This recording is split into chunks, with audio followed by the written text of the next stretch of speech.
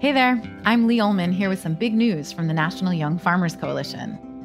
We're partnering with Heritage Radio Network on a special season of The Farm Report.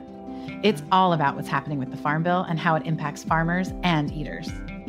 I am growing diversified vegetables on land that's been in our family for 150 years. And so with the pandemic, gentrification, property values going up, we had to sell the land and we lost it. Join us as we uncover the untold stories behind this massive piece of legislation that shapes how we grow our food, what we eat, and so much more. The problems we have had, those are things that come from earlier Farm Bill and USDA policy, right? Like Earl Butz, get big or get out. You know, it's my responsibility to know not only what I'm eating, but then like how that all came to be. And realize like, wow, like this piece of legislation, all this money, like it's technically something that I support as a taxpayer. While Congress debates the next Farm Bill, this is not just an invitation to listen. It's a call to action. Be part of the conversation. Subscribe to the Farm Report on Heritage Radio Network, wherever you listen to podcasts. This episode is brought to you by Appeal, helping you enjoy your fruits and vegetables at peak freshness and reduce food waste. Learn more at appeal.com.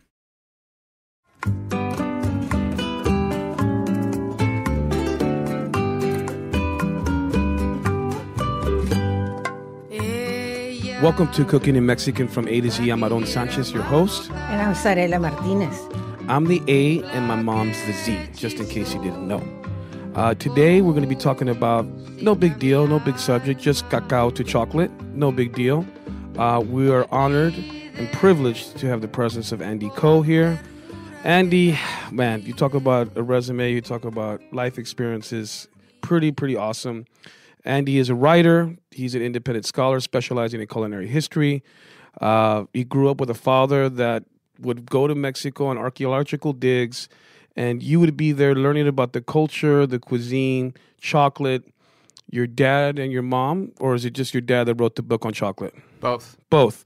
A collaborative effort between your parents. And then now you've kind of carried the torch and you've written a book with your wife as well, right? Right. I wrote a book called A Square Meal, A Culinary History of the Great Depression. Which only won a James Beard Award. No big deal. Which is fantastic. I love that. You've written books, articles, of course, many blog posts, everything from ancient history to foie gras, to the criminal past of the chocolate egg creams, which is always a fascinating subject that people bug me about all the time. So, Andy, it is an absolute pleasure to have you here. Thank you so much. I think we would like to correct the thing of what your parents did. Mm-hmm. Your father wrote the first book on what?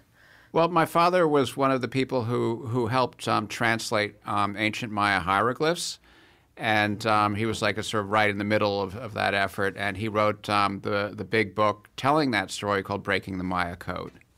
That's no big deal. And then your mom wrote one of my favorite books, America's First Cuisines. Yeah, that was a book which talked about what was the food that the ancient Aztecs, Mayas, and Incas ate. And it sort of laid the groundwork for like, you know, how those foods, you know, are, you know, we still eat them today, and how those ingredients like chocolate and tomatoes spread all around the world. Yeah, it's fascinating. And then they collaborated on the whole story of chocolate. Yes, yeah. Well, it was actually an interesting, a sad story, is that my mother started working on the book, which was like an outgrowth of America's First Cuisines. And then she became ill and realized that she couldn't finish it. And so my father took over the work on the book and finished it after she passed away. Oh. And you have followed in their footsteps, which is, to me, of great interest because I don't follow in my footsteps as well. Yeah.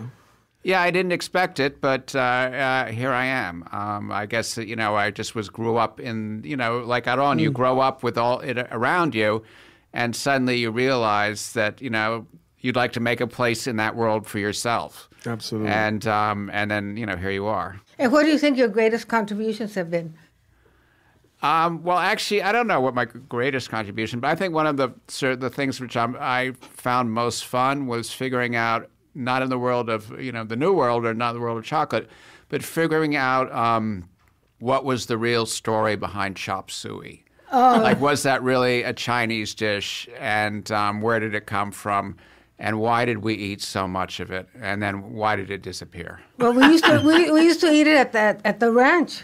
Oh, really? Yeah, my mom used to make it with bacon. She'd get canned water chestnuts. She'd get canned bean sprouts. I mean, this was the 50s. Right. But we had chop suey all the time at the ranch. Let me tell you. I think that's so cool. Isn't that awesome? La Choy chop suey. Yeah. Exactly. The tagline said, La Choy makes Chinese food swing American. I love it. And then Americans swing to it. Yeah, absolutely. I love that. So we're going to talk about an ingredient that I think, you talk about the Mesoamerican bevy of ingredients and what are the building blocks of flavor and what defines our cuisine. People would argue chilies, corn, tomatoes, squashes, all those things. But chocolate is really what I think is the backbone. It has such a fascinating history in Mexico. I think let's talk a little bit about the birth of chocolate in Mexico and, our experiences with it and defining some of the different variations of chocolate, because I think that's important too. Well, we're going to concentrate on chocolate as a beverage, but I think we need some background. So, Andy, you're the expert. Okay. Chocolate is definitely a New World food. It actually, now they think it came from the Andes, actually. They think it came from the Ecuadorian Andes. And spread from there, but how it spread, people don't know. But we do know about 1000 BC, it showed up in southern Mexico, particularly along the coast of what's now Chiapas and Guatemala, the Pacific coast, and that was like the sort of tierra natal of chocolate in Mesoamerica. And we know that the ancient Olmecs ate chocolate, or consumed chocolate, not ate, but consumed, and the Mayas did too. And as you say, we're talking about chocolate as a beverage. They drank their chocolate. They didn't eat chocolate bars, but they roast it and ground it and put it into drinks, either with, just with water and spices, or with water and ground up cornmeal and spices and honey and other flavorings. Yeah. Chiapas and the coast of Guatemala, right next to it are like a rich, lush, hot tropical environment, and not near the coast, but just a little bit uplands going into the mountains is like the perfect environment, kind of semi-jungle environment for the cacao trees to grow, because they need heat, they need moisture, and they need shade also, because they're understory trees. Yeah, exactly. So that's why they grew there. Wow. So we're defining chocolate as a tree, right? Not a plant. Well, it's a tree. Yeah, it's a fruit tree. So you have the cacao, it's on the tree. What do? You see the beautiful cacao pods, right? How do we get that from what people would have in a beverage in Mexico, ground, beautiful, toasted cacao? How does that process work? Well, one of the weird things about cacao is that the pods, these beautiful pods, don't grow from the branches, but they grow from the trunk. And so so that's when you see pictures of in the ancient Maya, vases and hieroglyphs, you see these like things sprouting from trunks. Those are cacao pods. And so you take it, you peel it, you take the seeds out, and they have to dry. And in the drying process, you pile them up on the ground. They also ferment. And that's like the crucial thing to sort of activate the active ingredients, the things like theobromine and the flavor compounds, which we love today. It's like vanilla. Right, and then you roast it, and then you can grind it or do whatever you want. But from that's when it really becomes, the best to eat. So, I learned how to make chocolate with Zoila Mendoza of Totitlan del Valle. And she taught me how to do everything, toasted, how to produce the patascle, the white cacao. She taught me all about that. So when I decided, I came to New York, and I decided I was going to invent this wonderful way of doing it by heating my food processor. and being able to grind it in there. But it turned out to be a fiasco. So I went from there to getting my metate, putting it on this gas oven I had outside, heating it like that, and Aarón was waking up late as usual. And he looks out into the yard. I lived in a house then, and he says, "What you doing, Mom? Making chocolate?" And I said, "Yep." And he said, "That's heavy." It's heavy duty. So you learned from the wonderful Sola Mendoza from Teotitlán del Valle, which is in Oaxaca. Beautiful, beautiful place. Your second book, The Food and Life of Oaxaca, is an absolute must for people who want to learn more about Oaxaca. It's become so popular and in vogue. But one of the things I remember very distinctly in my travels to Oaxaca is going to a molenillo, or to like a place where they grind fresh chocolate for you. And people, to Americans, they might think this is crazy. But you basically walk into a shop that has these huge grinders that almost look like a mini cement truck kind of thing. And they're throwing in these beautiful beans with sugar and Mexican cinnamon, canela, and they're grinding it for you. And you walk out in essence with a warm bag of chocolate. And there's something so amazing. You can see the essential oils, how it glazes the outside of this puree. And then that in turn becomes champurrado in beverages or added to moles and various other things. But one of the things I was interested in is they have an amargo, a semi-amargo, and almendrado, right? So it's bitter, semi-bitter, and one that has almonds in it. Can you talk a little bit about what the differences are? I mean, from semi-amargo, is it drying versus, you know what I mean? You don't know? I mean, that I can't tell you, but I mean, there are all kinds of varieties of cacao. I mean, it's the beans themselves. I mean, we're talking about the Latin name is Theobroma cacao, but there are other kinds of cacao as well, which some of which are edible. And then the two great big varieties of Theobroma cacao are the Criollo and the Forastero. The Criollo is like the real Mexican good chocolate. That's like the really high quality stuff. And the Forastero is the stuff which makes Hershey's and Mars bars. Yeah. There's good Forastero, but generally it's like industrial grade product. That's what my mom, when the first time I went to Tabasco, my mother said, "You're not going to find anything here because Hershey's buys all the cacao from here, and all that people have to do is throw a cacao bean on the floor, on the ground, and it becomes money." Well, it's the same thing in Cuba. When I traveled in Cuba, Hershey were the first people that built in railroads all over the country. Is there a town called Hershey? In Cuba. Yep. Cuba? Yeah.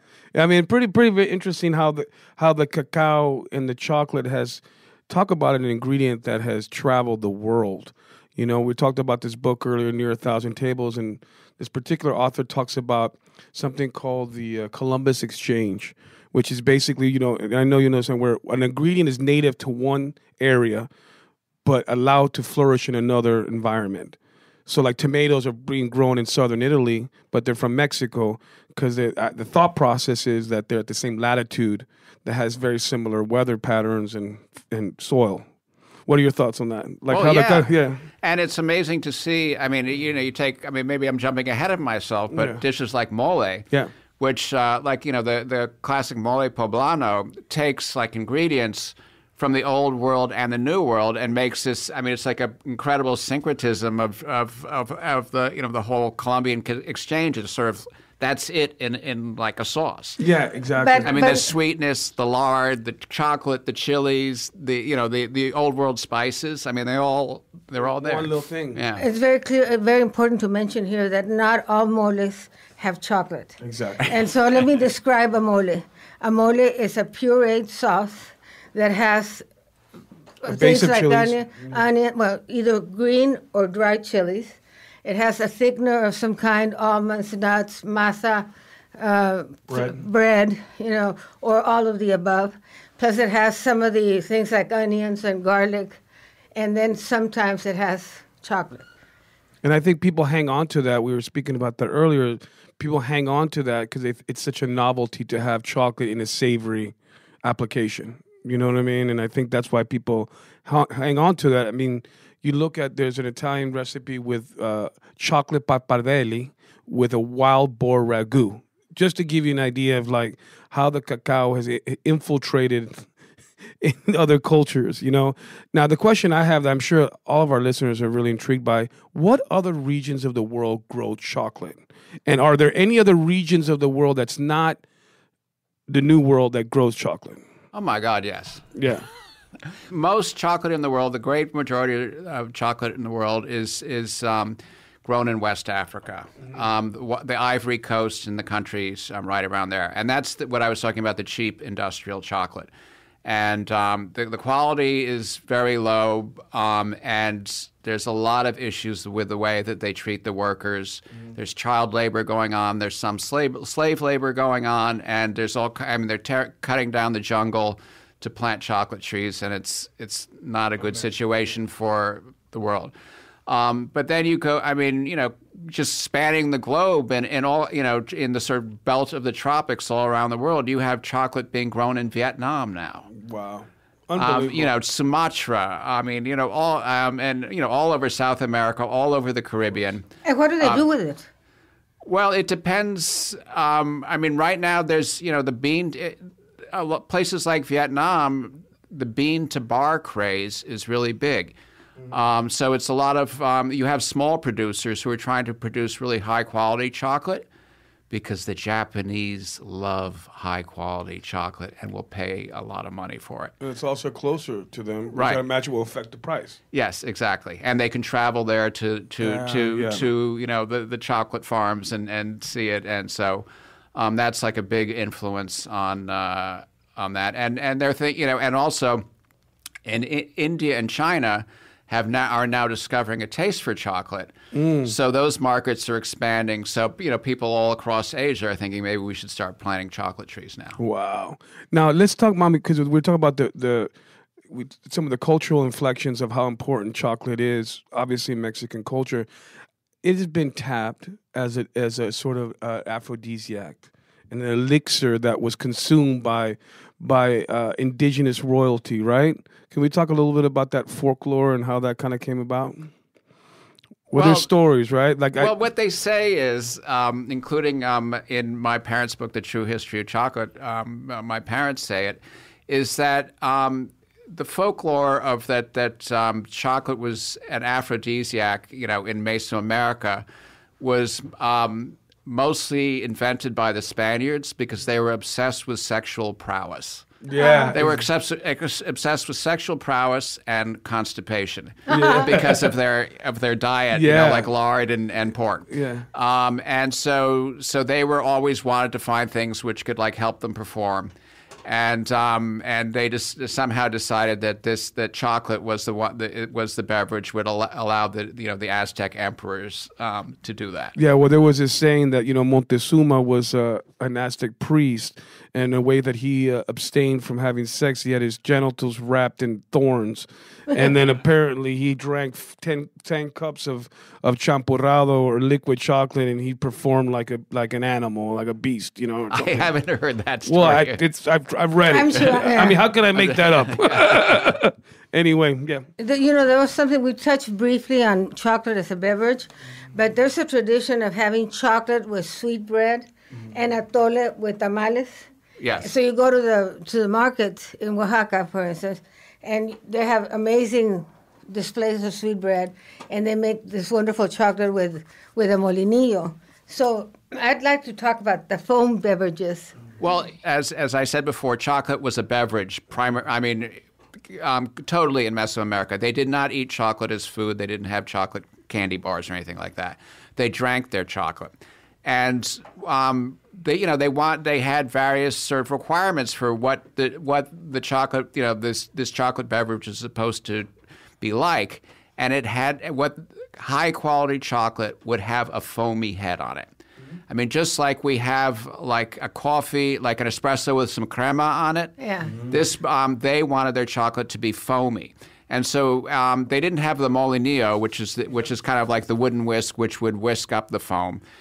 So what they did was pour chocolate from a height, and you see this on like ancient Maya vases. They would pour chocolate from like 3 or 4 feet up in the air into a pot on the ground, and that would land in there, and the foam would bubble up. and you were first supposed to drink the foam because that was like, the cream, the best part. And then you would drink the chocolate. So they always wanted that kind of foamy texture. That was like it's kind of like a milkshake. Yeah. But there's a lot of foam drinks in Oaxaca and Veracruz. Yeah. Bupu, which has an orchid in it and the cacao, and it's very, very foamy. Mm-hmm. Can you talk a little bit, Andy, about your father and your background in the archaeological side of things, that they were discovering in sites some different kinds of pottery? Can you elaborate a little bit about that? Because I find that fascinating. So I, as a kid, my father was an archaeologist, and we would spend every summer in Mexico going around to archaeological sites. And when my father was, when he was digging sites, he dug the big Olmec site of San Lorenzo in Veracruz. We were put to work in his lab. Cleaning the potsherds and cleaning the pots. We would have like a toothbrush and, a little pot of water, and we'd be scrubbing away. And we realize now that was a mistake, because now they have various kinds of equipment which can analyze residue on potsherds and figure out what the pots held. And now they looked at the residue of pots all across Mesoamerica, pots which were buried in tombs by the side of aristocrats and kings and things like that, and they discovered that in the pots was chocolate, because they found theobromine, the main alkaloid in chocolate, in that residue. And this is pots going down into Central America, and pots as far north as Puebla Bonita in the American Southwest, because that shows the spread of ancient Mesoamerican culture and, both religion and, culture. Like, you need, if you're sophisticated in Mesoamerica at that time, you drank chocolate because that's what the kings of Mexico consumed. It was considered a status symbol. Completely status. And it was in the tributes, because a lot of the ancient Mexicans paid tributes to the leaders, and one of the big items was cacao beans. And one of the things that I read that I loved was that at one time it was money, and people would accumulate this thing, but they had to eat it and share it, otherwise it would rot.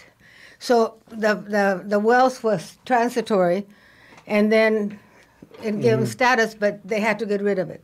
Right. Yeah, it's fascinating. I mean, and it was not just currency or tribute for the kings, but it was also currency in the markets. Yep. A rabbit would cost 3 cacao beans. Yeah, totally. And then it would just go on, on from there. And of course, for the tributes, like if the Aztecs conquer a king, down on the Gulf Coast, the king has to send like 100,000 cacao beans to Mexico City. Gotcha.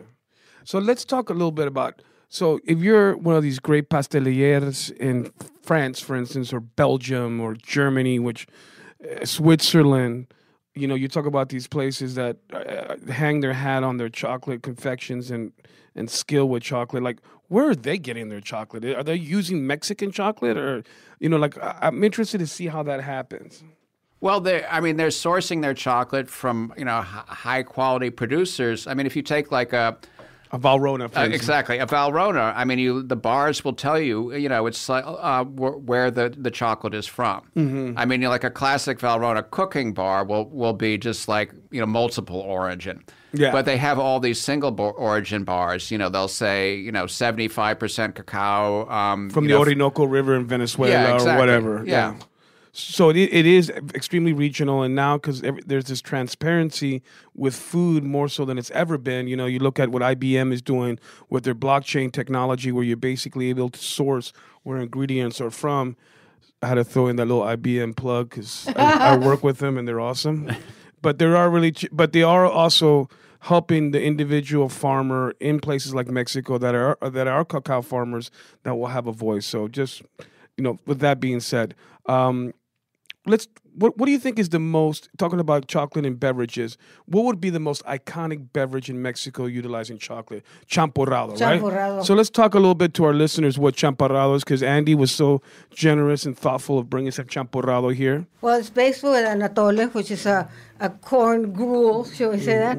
It's not a good word for a delicious thing. Mm. And then you add the chocolate, and then you beat it. No? So, but when you say corn gruel, atole in essence is a thin down masa. So you're taking masa in essence and thinning it down with water, right? How would we explain what an atole is so we can start with that?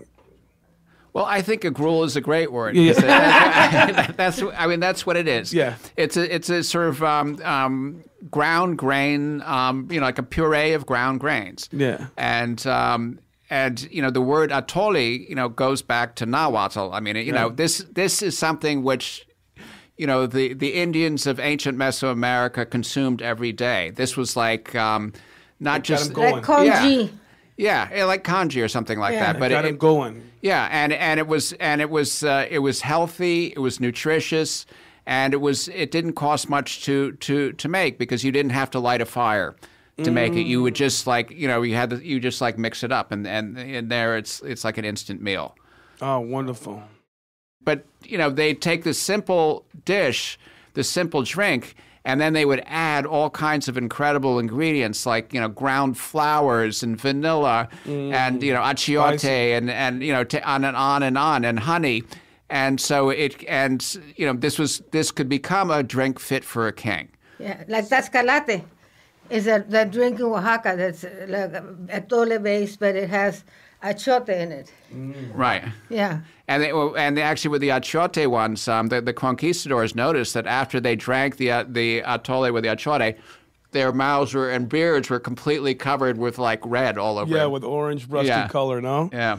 No, and it's true because when people are fascinated with chocolate, it's one of the few things that a lot of people associate with like cravings and addictions.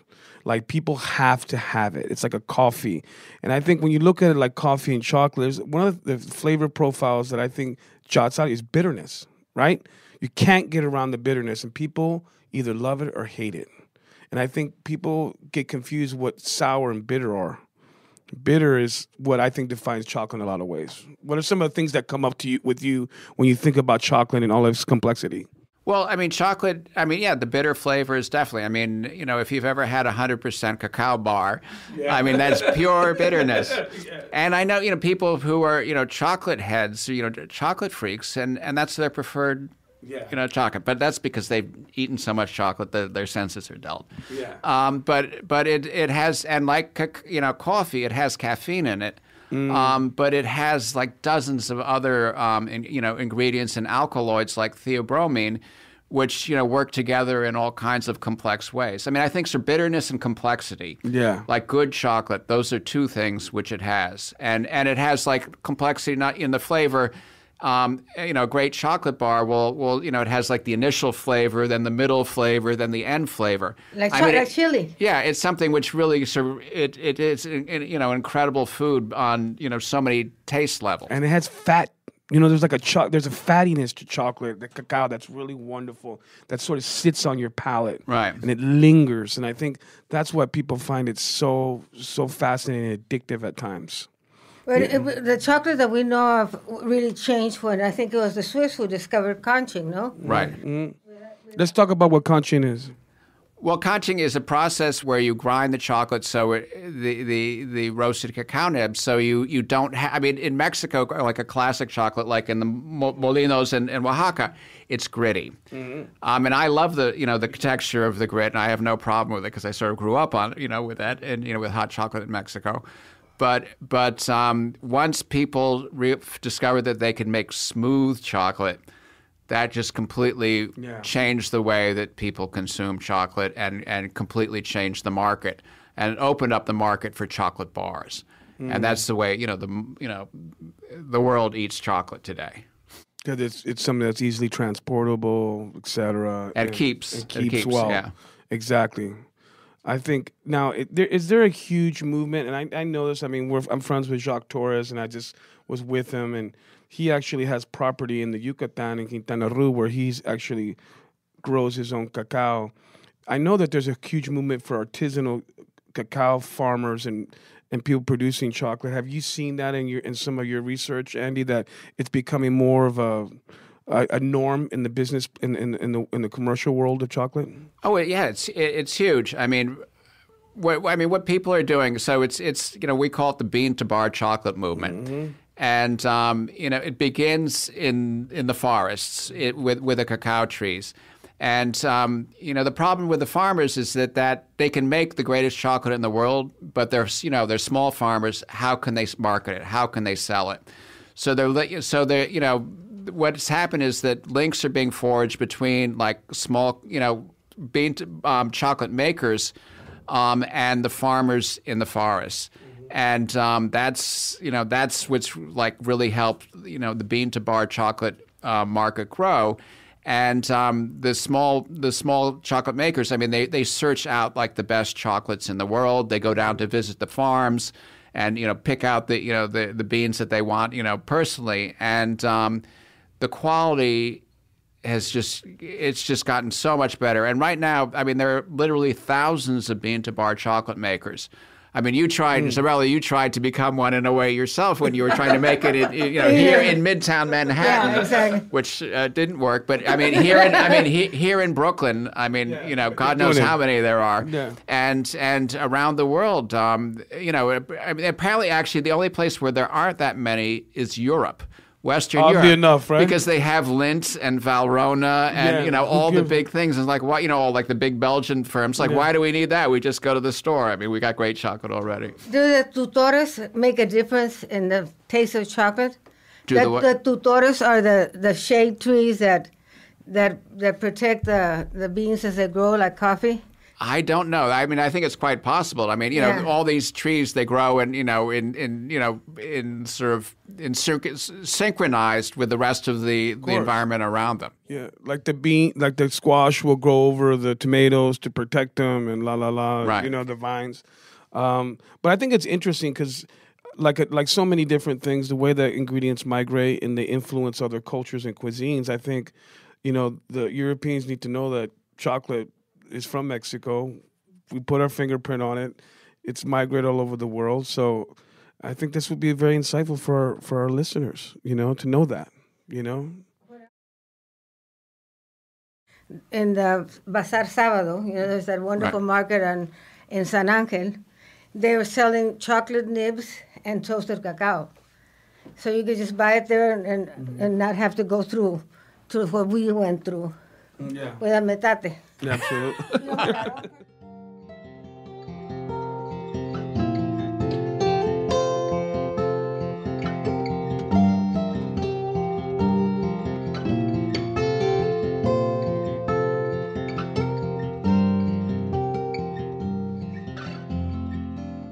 This episode is brought to you by Appeal. Here at HRN, we care about reducing waste across our food system, from farms to home kitchens. We know that about half of the produce we grow ends up in the trash. We all want to enjoy produce at peak freshness and reduce the amount that gets thrown away. That's where Appeal comes in. Appeal is a plant-based protective layer that helps produce last up to twice as long. It's edible, invisible, and imitates how peels naturally protect fruits and vegetables. Because here's the thing, less waste doesn't just mean we're throwing less food away. It also means we waste less water, energy, and other resources that go into growing produce. Appeal works with nature to reduce waste across the food system from the farm to the kitchen. Appeal helps us conserve our precious resources to ensure we have fresh food to meet our growing need. Appeal. Food gone good. Learn more at appeal.com. One of the things that you mentioned earlier that I think we should be kind of spoken about is that once you harvest the bean, it starts to ferment. Is that because there's natural enzymes in it that will let it do that? What happens is that it doesn't ferment naturally. If you just take one bean and put it on a table for 2 weeks, it'll just dry out and turn to dust. So what you want to do is pile them up. When you pile up a compost pile, or like if you go to to a farm in the winter and you see a manure pile and it's steaming, it's because there's ferment, because there's bacterial action going on there. So what you want to do is pile up the beans, like make them into a mound, so they're all sitting in there, essentially rotting, but it's good rot.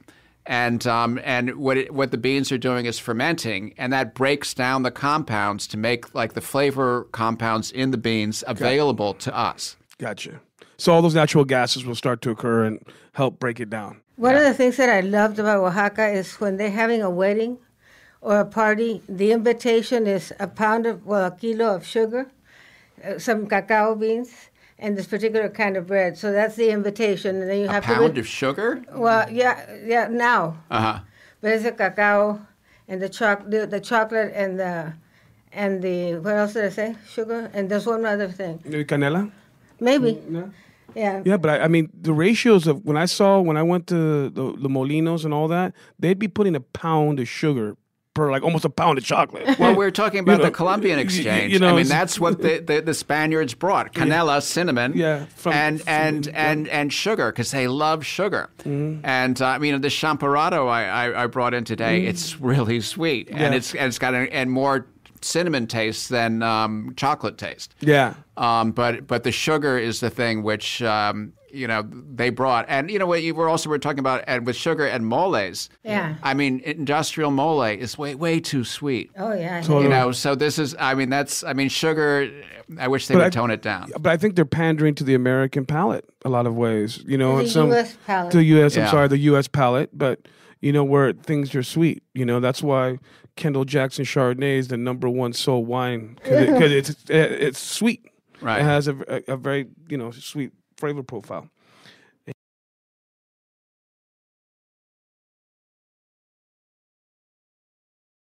Well, I have to say, Mom, Andy, this has been unbelievable. I think, Andy, you have added so much texture, flavor and texture, and so much knowledge behind the subject of chocolate. I think we could do a whole season just on chocolate, on its unbelievable history and its cultural importance.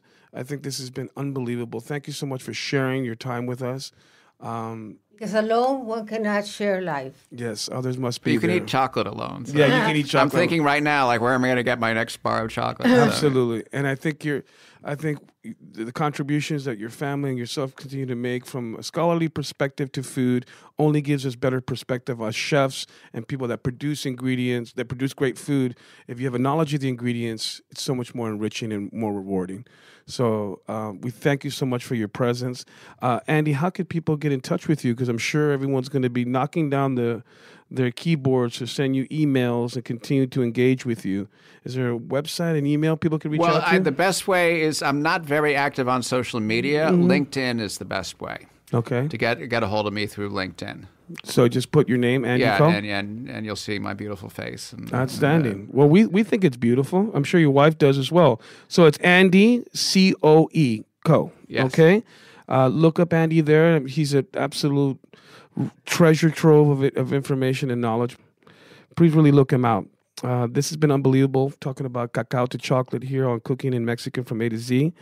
We want to thank you all for listening and showing interest. My name's Aarón Sánchez. And I'm Zarela Martínez. Hasta luego. Hasta luego.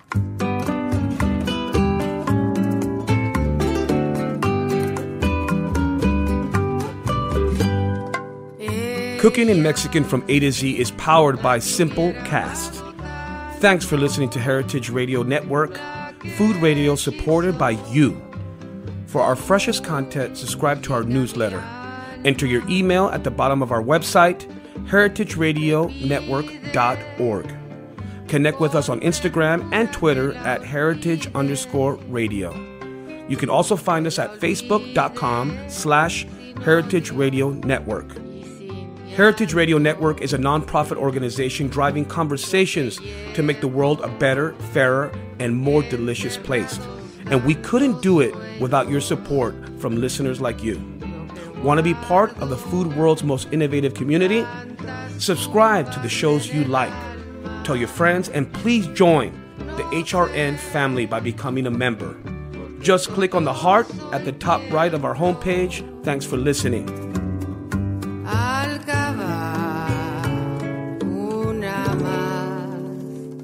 En mis entrañas.